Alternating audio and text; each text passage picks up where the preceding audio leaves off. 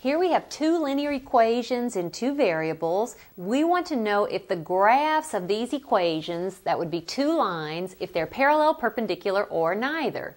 To see, let's first compare slopes.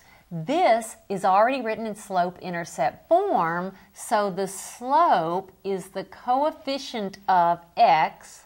The slope of this line is 2. Let's write this in slope-intercept form so we can compare slopes. That means solve it for y.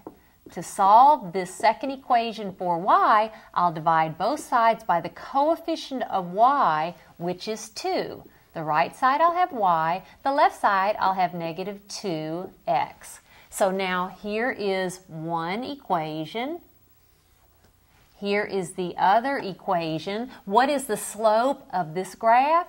The slope is negative 2. So are these graphs parallel, perpendicular, or neither? Well, let's look at the slopes. The slopes are not the same, so they're not parallel. Are they perpendicular?